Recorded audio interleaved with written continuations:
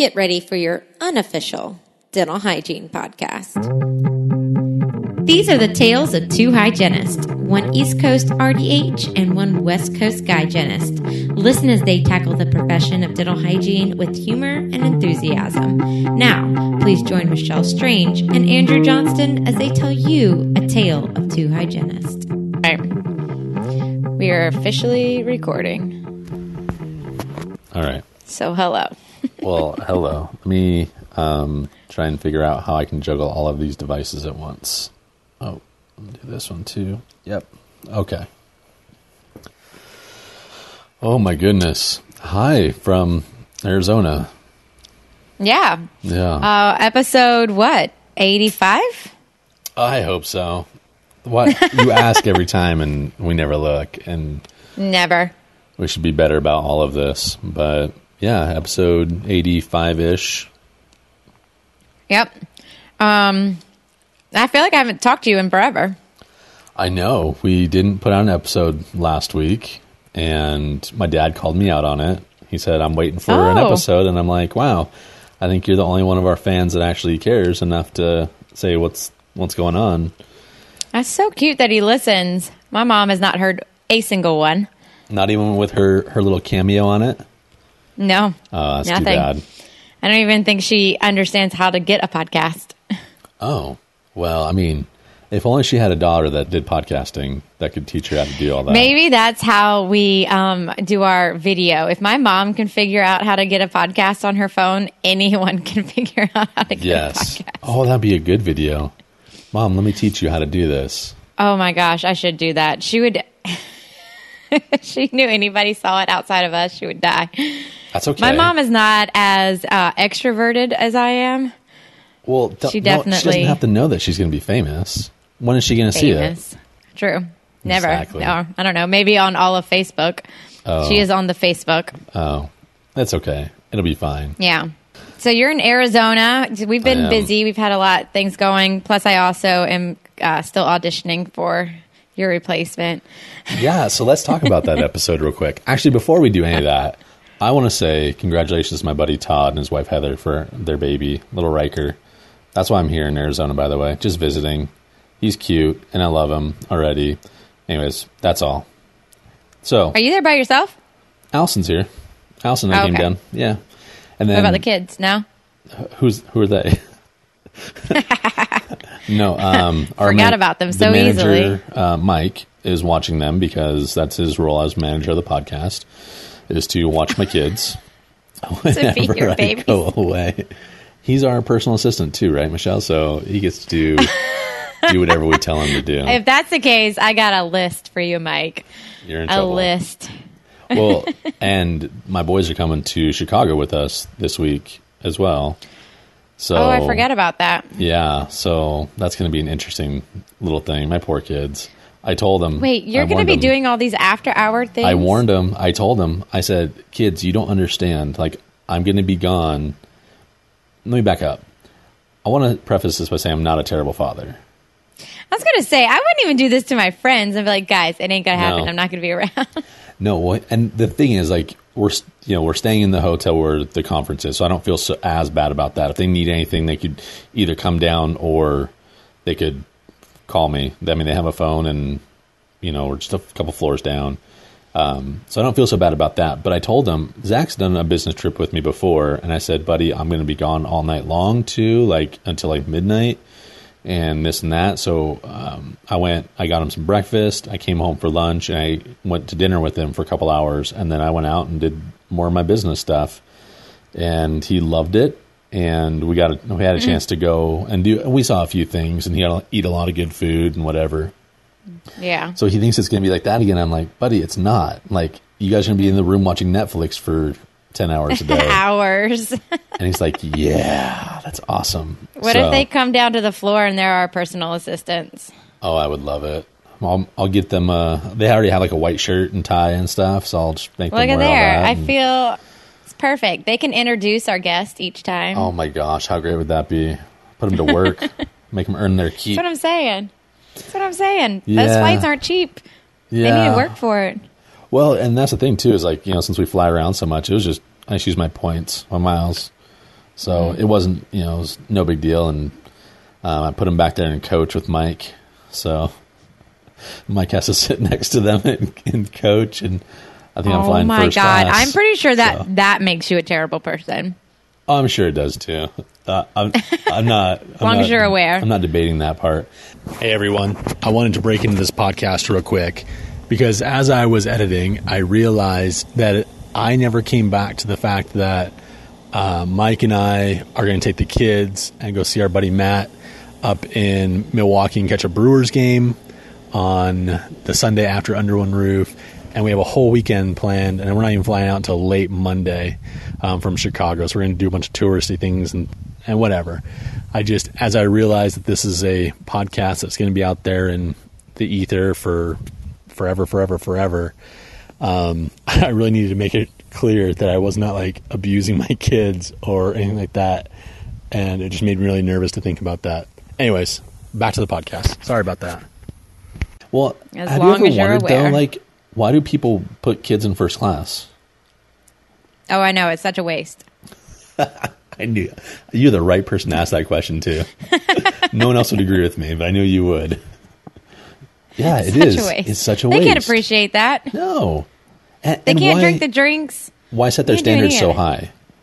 Like, yeah. What if they don't have a decent job and they can't afford that in the future?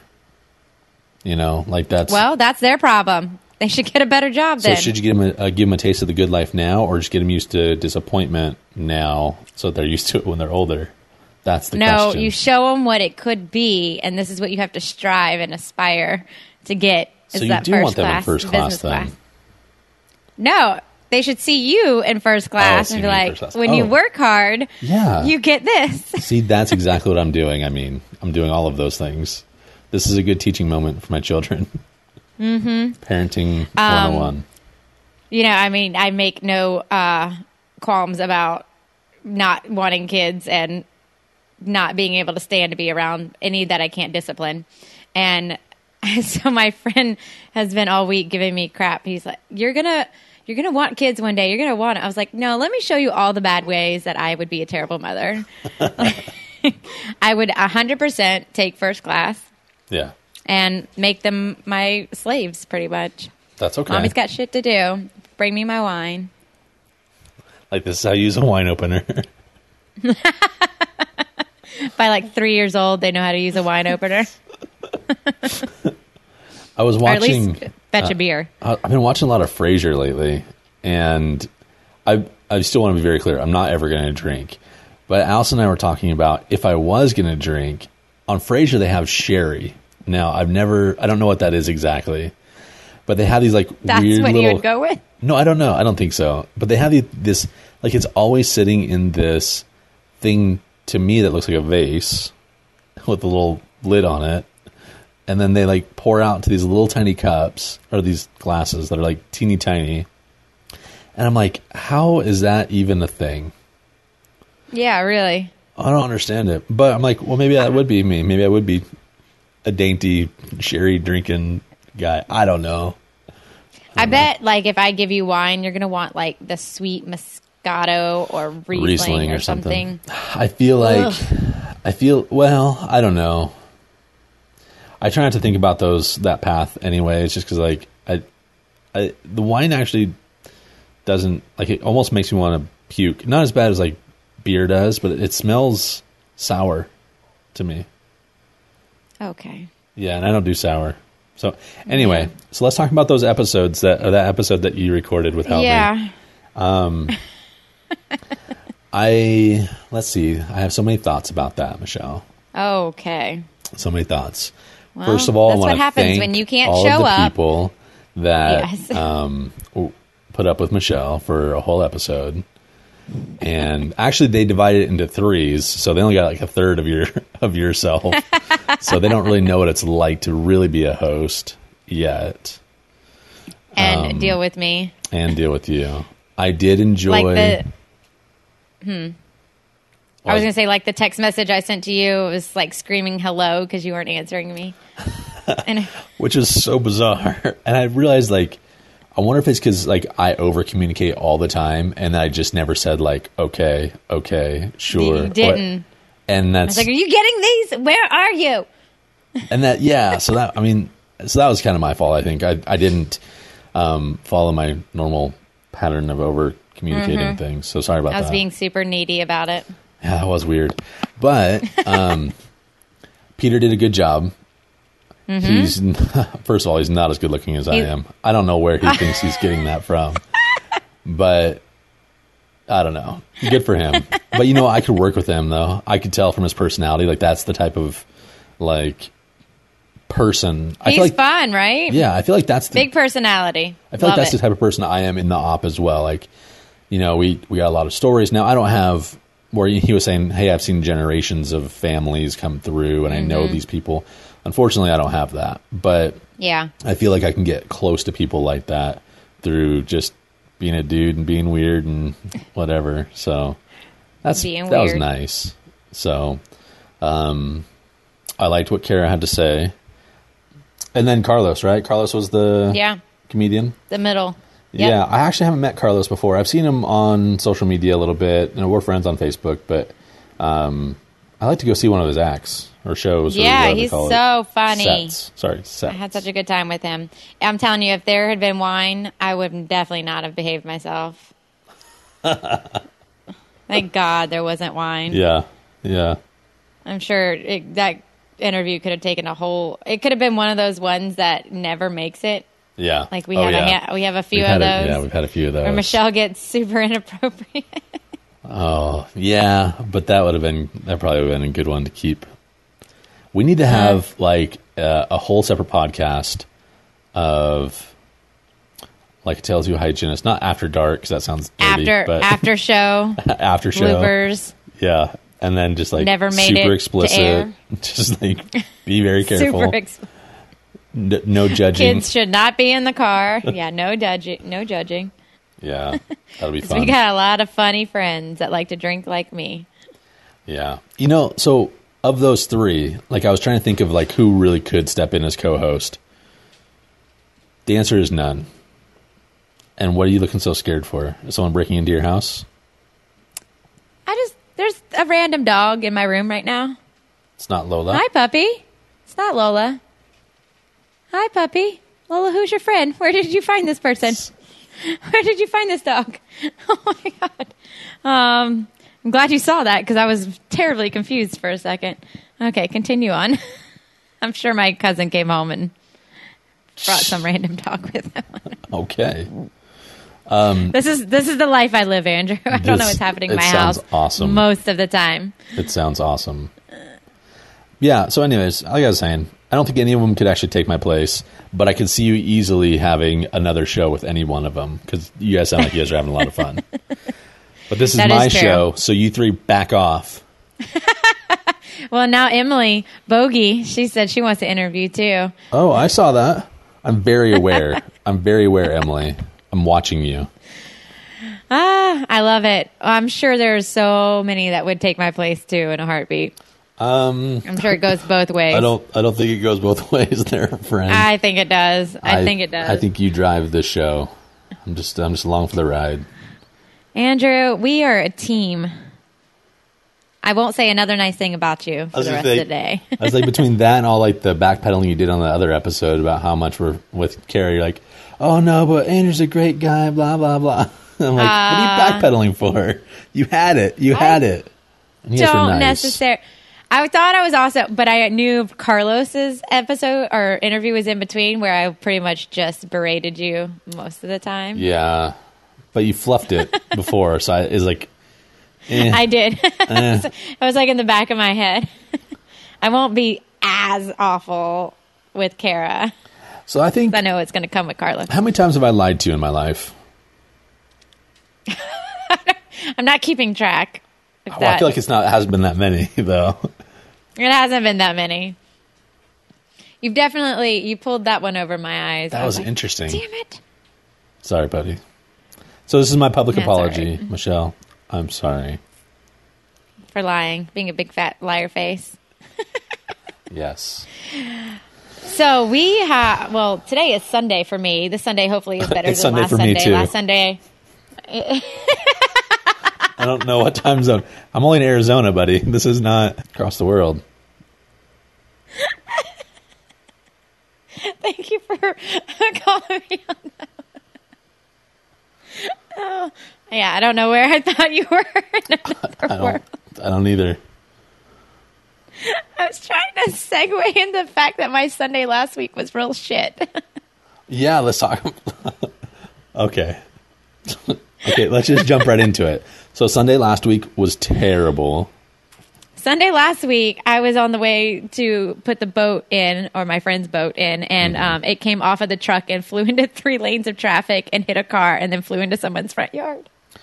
Okay, so you said that all really fast, so let's break it down just a little bit, because you said it very nonchalantly, like kind of like you've told the story a few times before. So I've had this conversation a few times. Okay, slow down. So you guys were going to the lake or whatever, the ocean, river? We're going on, and on the water in the ocean. And I'm seriously, this random dog, I think it's my cousin's friend's dog, but he's just hanging out in my room right now. Is he cute? Yes. Let me see. Chocolate lab. Come here. Can you see him? Where are you? Oh, yeah. Come here. Looks like a playful little boy. Yeah, you are. Hello, little man. Okay, so last week we were all going to take the boat out. It was I have a friend that has a boat. I have a few friends with a boat. Like I said, I definitely don't want a boat myself because it's a lot of maintenance. So I commandeer other people's boats when I'm like, a bunch of friends want to go. Can we have it this Sunday? So I carpooled with him, and we were going to the landing, meeting everybody there. And he hit a bump in the intersection, and it bounced the boat so hard that it popped the back of the boat up. And when it came back down, it detached, like the force detached the trailer from the hitch. No. Oh, so that's where it detached. I thought the boat went flying off the trailer, but the trailer. Oh, it did eventually. Oh my gosh. It did once it hit the car. So we felt it and looked in the rearview mirror, and like the safety chain, everything popped off. Like it was a mechanical failure to the nth degree. Even the cops were like, because everything was still locked and where it should have been, right. Everything just broke. Like everything that was supposed to work did not work. Oh, no. So it's a very strange thing to like look behind you and see the boat like slowly coming next to you. As cars are darting one way or the other, trying to miss this boat trailer, this 22-foot boat coming at them. And I feel like that's like a comedy, like a 70s comedy thing. Like you look over and your boat's right there, like, oh, hello, boat. Hello, and then you do like boat. a double take. I'm like, what? So crazy. So all the cars darted. One car was parked because we had just taken off from a light, so we weren't going that fast. Mm-hmm. And one car couldn't get out of the way, and it clipped the front passenger side of it. And when the trailer hit that, the boat went flying across the other lane of traffic into somebody's front yard. Oh my gosh. But no one was seriously hurt at all, right? No one was hurt at all. Oh my gosh. It was a miracle. And my friend, I kept saying, I was like, because he was super calm and everything with it. And I was like, when is your freak out moment? Like your boat is literally sitting in someone's front yard. Like, when do you freak out? And he's like, no one was hurt. Like, that could have been so bad. He's like, boat could be fixed. You know, no one's hurt. Yeah. I was like, yeah, that's so true. So it took like hours to get that boat back out of the road. We totally screwed up traffic in Charleston for quite a few hours. Wow. And then I saw somewhere, like, good time. You had some friends, like someone was driving by, they took a picture of it, and you're like, wait, that was us, or whatever. Oh my gosh. There wasn't a person that drove by that didn't have their phone, like recording or snapping pictures. It made on so many Facebook pages, like by the time I got back home and like looked on Facebook, like me on the side of the road next to this boat in the front yard was everywhere. Oh my gosh. Yeah. That's so awesome. It was an adventure. So I'm hoping this Sunday is going to be a little bit better. Well, good. Yep. I hope so too. So this week, though, we are super busy. Oh my gosh, we're super busy. We have RDH. Yeah, I'm very excited about it. So we have our doodle poll up, and we'll probably post this episode today, sometime maybe. And so RDH is coming up. I fly out Wednesday morning, And the goal is I'm going to spend time with Mike and the kids. We're going to go to a Peruvian restaurant that we really like. And you're invited to, Michelle, if you want to go. Blah, blah, blah. Thanks. And then we have all the kickoff parties and all of that and some interviews scheduled for that night. And then, Thursday, early morning, we got some stuff going on. That's the coffee, not the coffee chat, but... Thursday, coffee and conversation. That want a cup of great coffee. The big bar at the Hyatt, where the RDH Under One Roof is being held, is having our friend from Mouthmate, Cherie. She is having coffee for all of us because it's so hard to find coffee at these things sometimes. Like it is.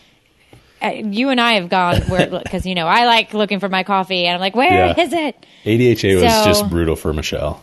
Yeah, it was. It really was. So now we'll have coffee. You do just need to RSVP, and that link is in our Facebook page. So find that on our Facebook page. But come have a cup of coffee and chat with us. Be on the podcast. We still want to record we want you to record our intro for us. Welcome to your unofficial dental hygiene podcast. Hear your voice on one of our podcasts, or come be on an episode. Yeah. We, I think I narrowed it down. We're not going to do 21 episodes at RDH.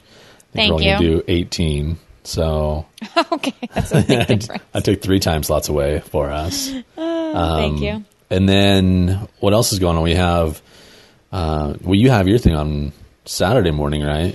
Yeah, I'm lecturing. Which what just dawned on me? Like, oh crap, I'm lecturing at RDH.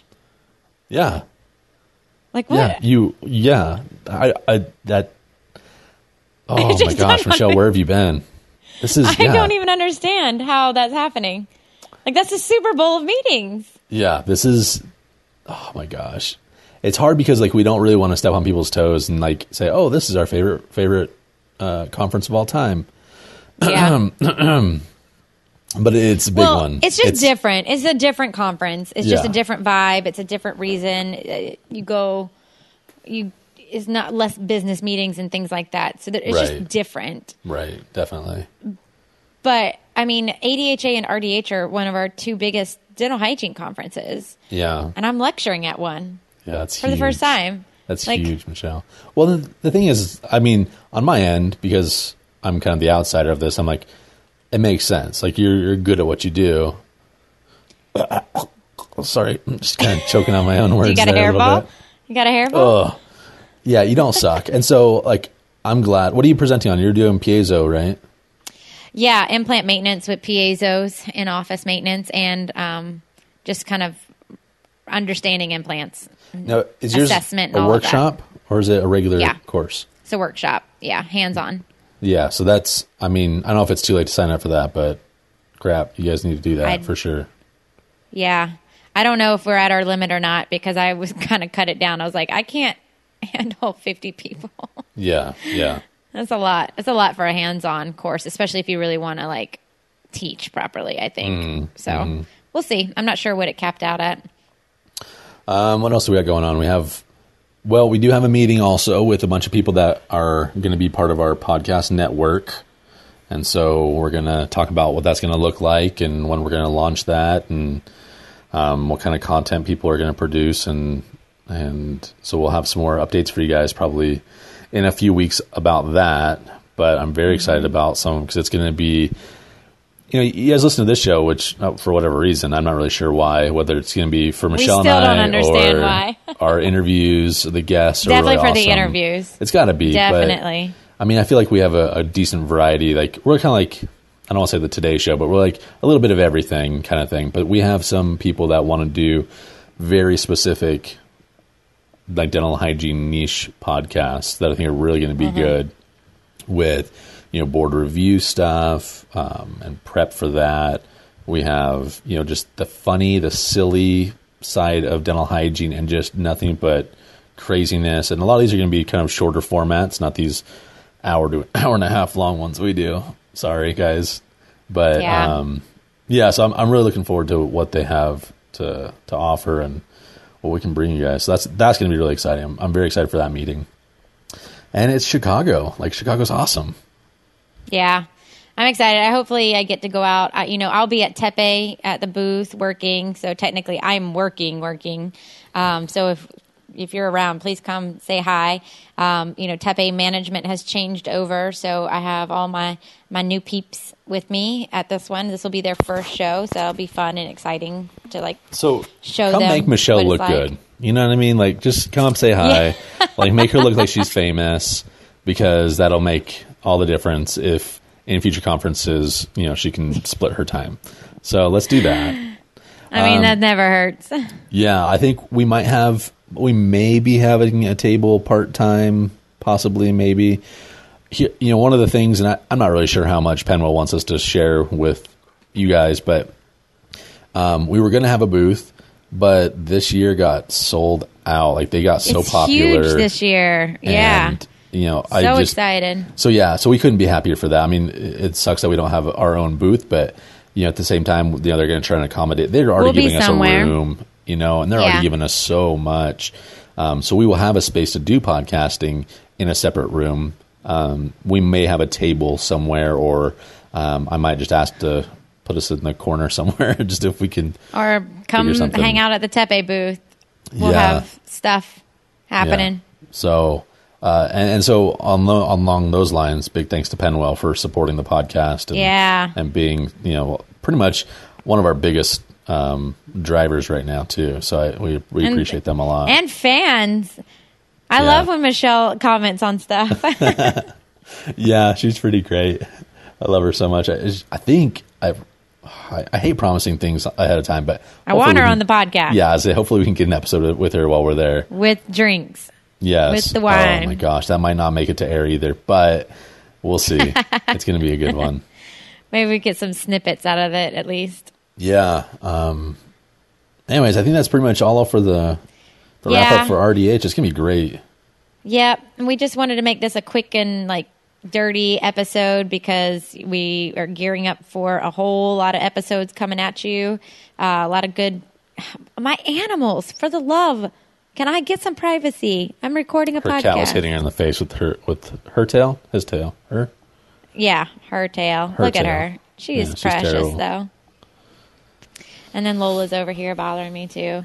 Just a mess. I got so many animals in my house right now. It's a good zoo. Anyway, so I just wanted to check in and let all know that we'll be at RDH, and we look forward to meeting and seeing some faces. Yeah, I can't wait. It's going to be great. So thanks, everyone. Thanks for listening. Yep. See you next week. Bye, y'all. Bye.